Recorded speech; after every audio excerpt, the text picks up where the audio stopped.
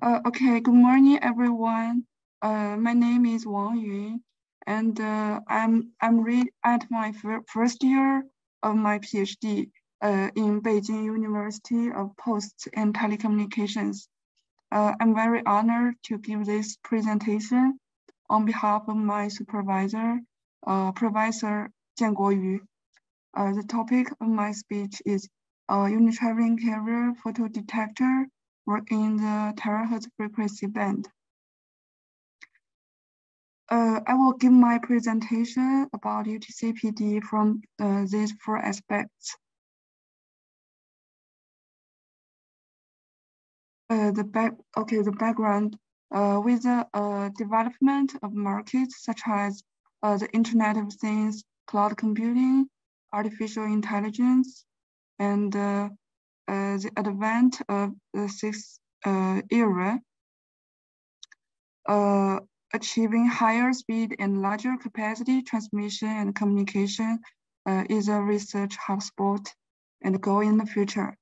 And nowadays, ultra-high speed and ultra-large capacity optical fiber communication has become a modern communication technology. UTC-PD is a hotspot in a key technology of sixth generation communication. Unitraveling carrier photodetectors, it adopts distributed design on the basis of traditional PM photodetectors, break through the limitations of traditional photodetectors with faster response speed and larger saturated output current. It's a high performance photoelectric detector. Its excellent performance can meet the requirements of ultra-high speed optical fiber communication and terahertz communication systems. Our lab has undertaken a major instrument project of the National Natural Science Foundation of China, a photon vector terahertz signal source and analyzer.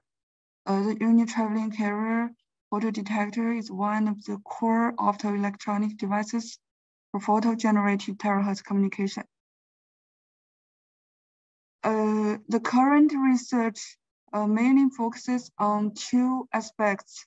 One is improved performance indicators such as device bandwidth and output power characteristics. And the second one is research on the application of devices in optical communication and terahertz communication systems.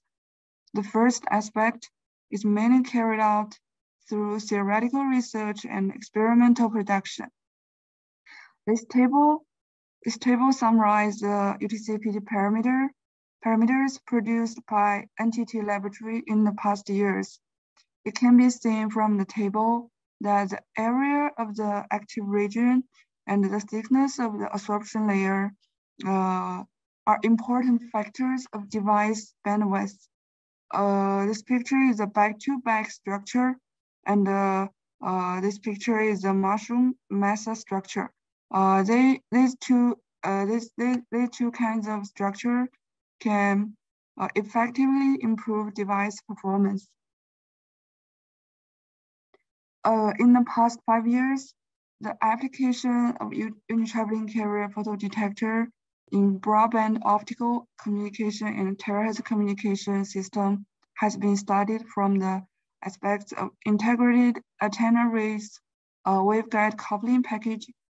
Fudan University has also used UTC-PD to realize 325 gigahertz wireless communication transmission. The study found that in terahertz applications, bandwidth and saturation output power are two critical properties. In this part, I will introduce the principle of UTC-PD. First, a brief introduction to UTC-PD is given. UTC-PD is only relying on electrons as an active carrier and has a rapid response and high saturation power.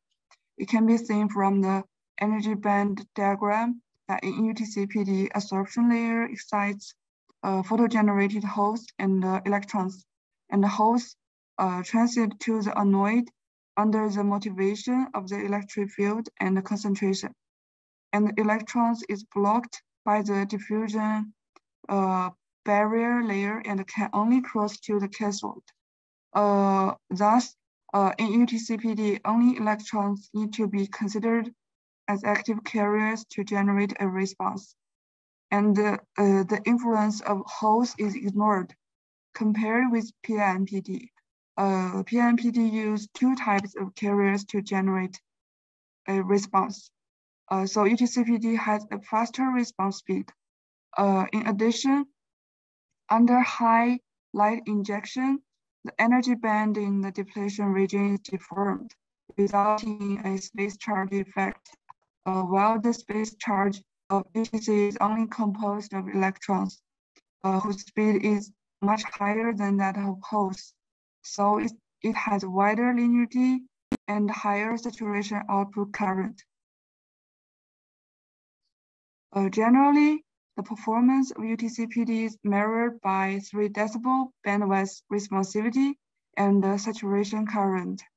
The performance of the device can be obtained by simulating the alternating current, small signal characteristics, and direct current characteristics of the device.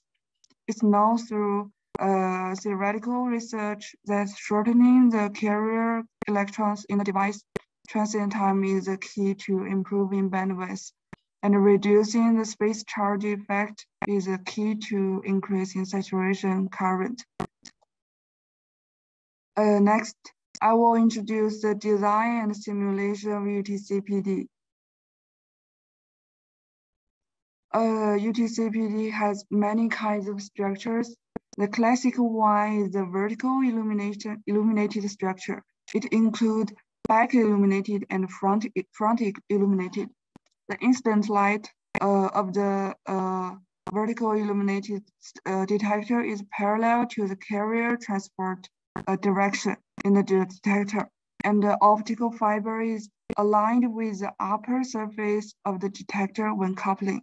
The advantage of this structure is that the coupling efficiency is high. It can be as high as 100%. The disadvantage of this type of structure is that there is a contradiction between response velocity and responsivity. They cannot be taken into account at the same time.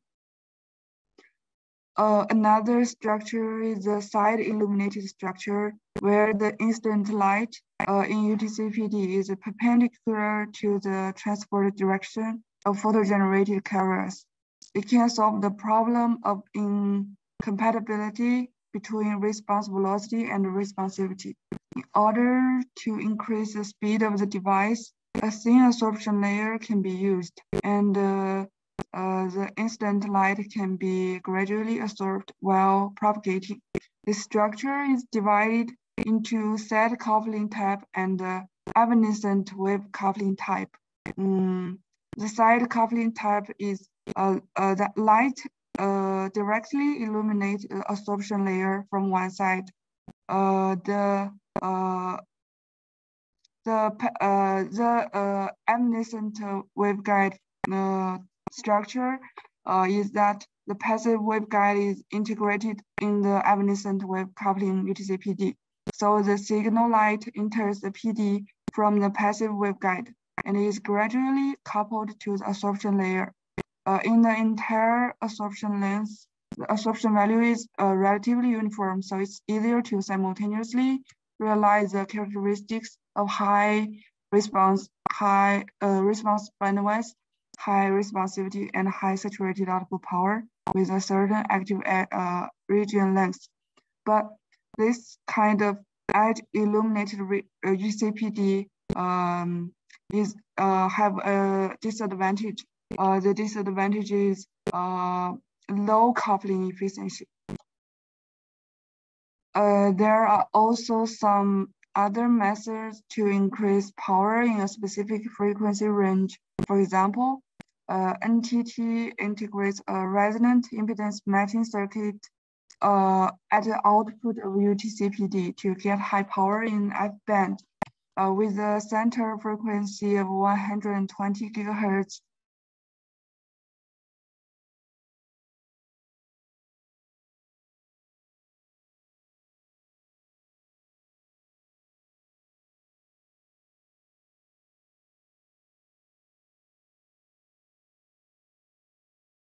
By optimizing the coplanar waveguide structure. The simulation of my research is completed using Sparkle TCAD software. It can perform transient simulation of the photoelectric characteristics of the device based on the combination of physical model and numerical calculation methods. The physical equations in the models are based on mature physical theories or empirical formulas. This is the f-text layer structure of my structure of UTC-PD. In order to ensure good optical coupling, so my structure adopts back-illuminated structure. And the light with a wavelength of 1.55 microns is used for irradiation. The photon energy of 1.55 microns is 0.8 electric volts, and the collection layer use indium phosphide with a band gap energy of 1.35 electronic volts. This material can transparently transmit light with a wavelength of 1.5 microns. And the absorption layer, we adopt indium arsenide, gallium arsenide material.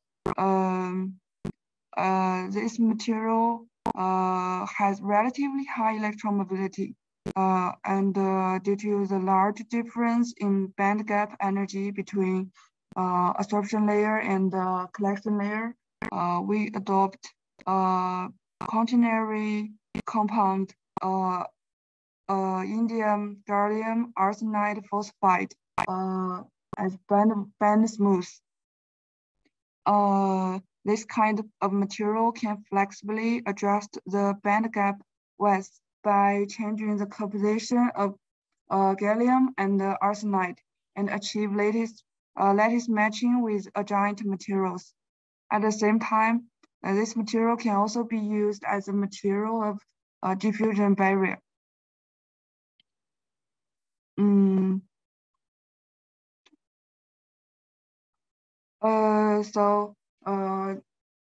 The optimization of the absorption layer includes the optimization of the thickness and the doping methods. The simulation curve of the 3 decibel bandwidth and responsivity of the device with the thickness of the absorption layer is shown in the left figure. It's found from the simulation that with the increase of the thickness of the absorption layer, the bandwidth of the device increases. It changes inversely with the responsivity. The bandwidth decreases and the responsivity increases. So for obtaining the highest possible bandwidth and ensure a reasonable responsivity, we choose the thickness of the absorption layer to be 220 nanometer.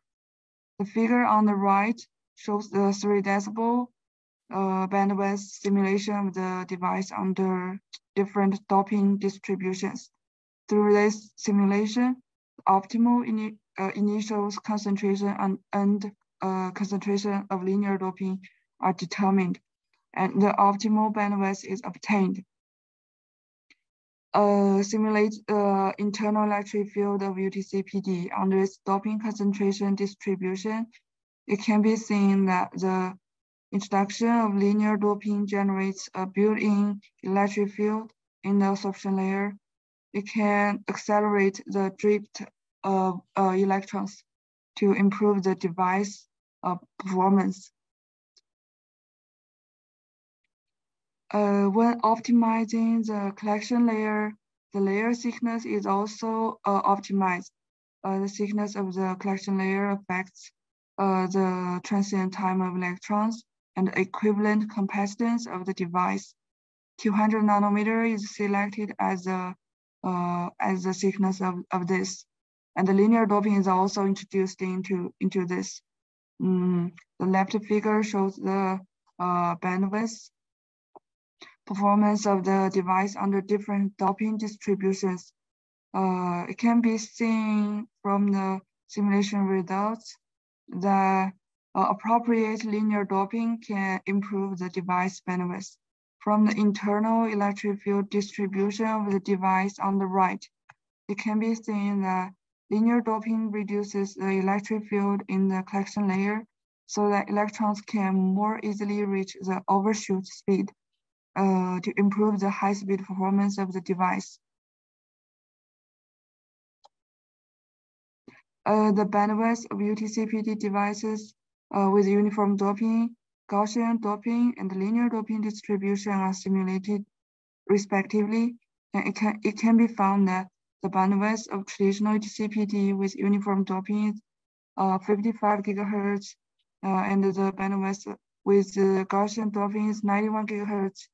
With linear doping has a bandwidth of 15 gigahertz. It's twice than the bandwidth of uniform doping. A highly doped clip layer is added to the spacer layer. The clip layer can introduce a high electric field in the heterojunction so that electrons have a greater migration speed, pass through the barrier region faster, avoid accumulation, and help in the collection. The overshoot velocity is generated in the layer. Thickness and doping concentration of this layer are optimized by comparing the vertical and horizontal simulation results. The optimal thickness and doping concentration of the clip layer are determined to be 30 nanometer. At this time, the device bandwidth can be obtained big boots. From the energy band structure of UTC-PD before and after improvement, it can be seen that the addition of linear doping makes the energy band of the absorption layer bend in advance. It will accelerate the transition of electrons. And the improved energy band of the transition layer is smoother. It will effectively reduce the accumulation.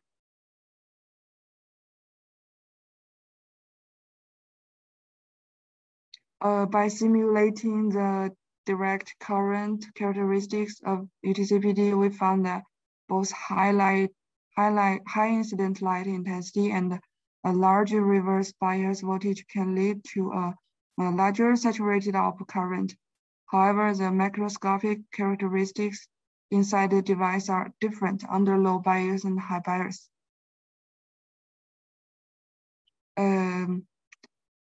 The internal electron concentration, hole concentration, and current density of UTC-PD under low light intensity were simulated. From this, we can see the characteristics of UTC-PD carrier unidirectional transport. In addition, at low light intensity, the carrier concentration increases linearly with the increase of incident light intensity, while under high light intensity injection, the operating characteristics of the device will change.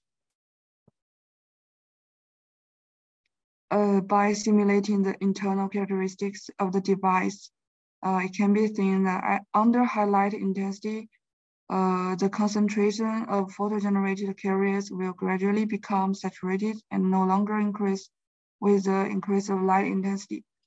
The reason is the same as that of saturation current. In addition, high light intensity can affect the high-speed performance of the device. Through simulation, it's found that the bandwidth of the device will first increase and then decrease with the increase of DC light intensity. And the bandwidth will drop sharply as the light intensity increases. Therefore, selecting the appropriate instant light intensity and improving the high power performance of the device are also something that we need to consider when we are designing the device.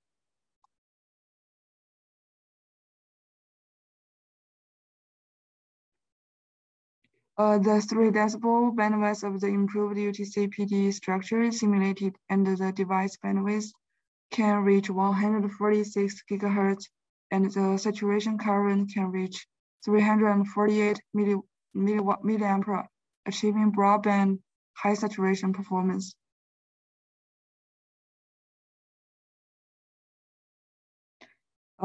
In order to further improve the bandwidth, a new double clip layer hourglass UTC-PD is proposed. This structure improves the 3 decibel bandwidth of the device while maintaining the responsivity and achieves high saturation output performance.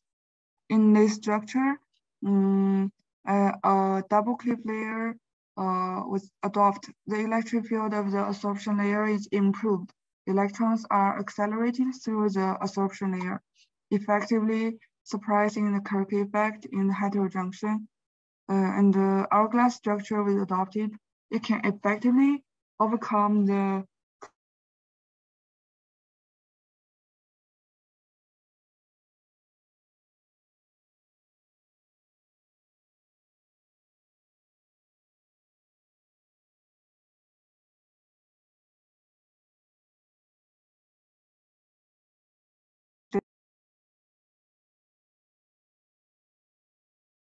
through the simulation of the energy band structure and the internal electric field distribution of the double clip hourglass structure, it can be seen that compared with the single layer, the double layer structure makes the energy band structure smoother, and the potential drop is larger, facilitate the transition of electrons from the perspective of electric field distribution. The double clip layer structure generates a larger average electric field in the spacer layer and generates a larger electron potential drop in the spacer layer. It will reduce the accumulation of electrons in the spacer layer and generate overshoot speed, faster drift to the collection layer, thereby increasing bandwidth and saturation current.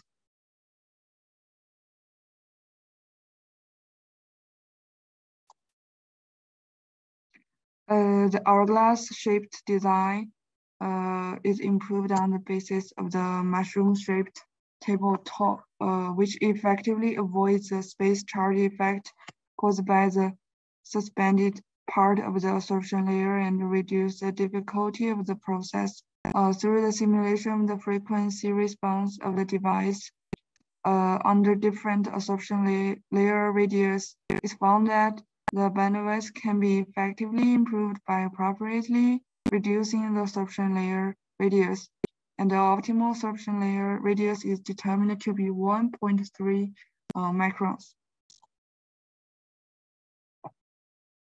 The 3 decibel bandwidth of the single clip traditional UTC-PD and the double clip hourglass UTC-PD is simulated, and it's found that the double clip hourglass design can effectively improve the bandwidth, and the final device reaches a sub-terahertz bandwidth of 223 gigahertz. It was found that the structure can achieve the best performance under 2 volts reverse bias and can still achieve high bandwidth of 200 gigahertz under zero bandwidth, under zero bias. The double clip hourglass UTC-PD can achieve a high bandwidth of 223 gigahertz and a high saturation output current of 243 milliampere. Compared with the traditional single clip UTC-PD, its bandwidth saturation current product has increased by 6.5% without sacrificing response speed. In addition to the double cliff layer optimization method, a buffer layer with a gradient change in material composition can also be introduced between the absorption layer and the collection layer, so that electrons can travel from the absorption layer to the collection layer faster and without hindrance. So this is a new structure. Figure A and B are the band diagram and the electric field distribution of this structure. When the absorption layer adopts only uniform doping, and the absorption layer adopts partially linear doping, it can be seen that the addition of linear doping makes the energy band of the absorption layer bend in advance, which it accelerate the transition with electrons, and improved energy band of the transition layer is smoother. It will effectively reduce the accumulation. In addition, the energy band of the collection layer is flat, which is conductive to the passage of electrons and the generation of overshoot speed. The improved structure generates a higher electric field intensity in the absorption layer.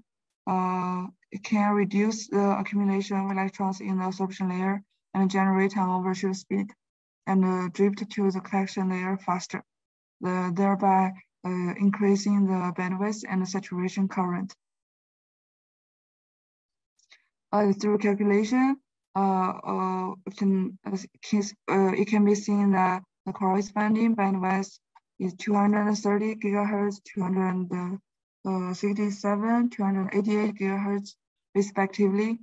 The simulation results show that partially linear doping improves the bandwidth by 40 gigahertz compared to uniform doping, and the band smooth layer with graded band gap increases the bandwidth further by 15 gigahertz, which shows that the linear doped absorption layer and the graded band gap band smooth layer can effectively improve the 3 decibel bandwidth of the device.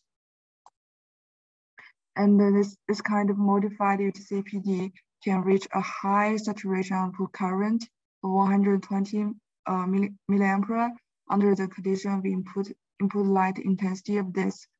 And the responsivity is 0.07 ampere per watt. Next, the final part, I will introduce the applications of terahertz communication. A typical application scenario of terahertz wave communication is shown in the figure. The picture shows 5G cellular network. Terahertz communication can be used for next generation small base stations, which can be used as part of hierarchical cellular network or heterogeneous network. Terahertz waves used in small base stations can provide ultra-high speed data communication, which can be used for ultra-high definition multimedia and smartphone communication and ultra-high definition video conferencing indoors and outdoors. Figure B is a terabit wireless local area network, and figure C is a personal area network.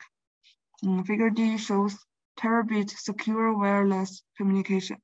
Terahertz waves can be used for ultra-wideband secure communication in the military field due to the high transmission loss of terahertz waves in the atmosphere. Larger antennas areas are rarely used to overcome the limitation of transmission distance, thus forming extremely narrow beams, which greatly limits the possibility of being dropped.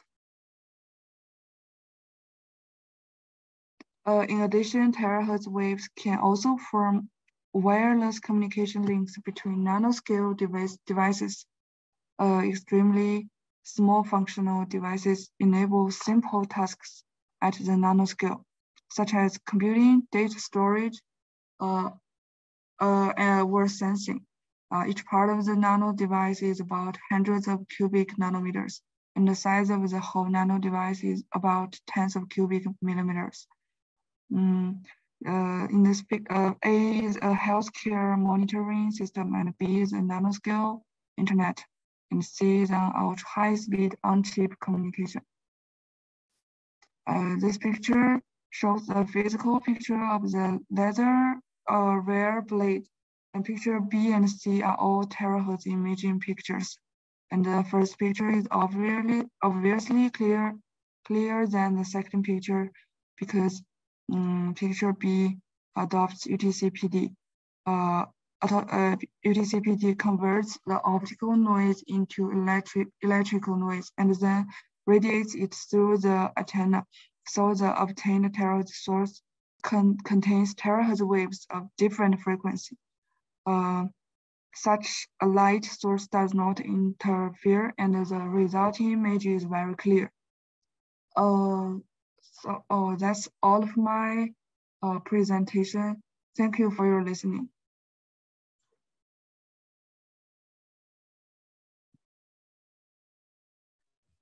Thank you, Mrs. Moon, for your presentation.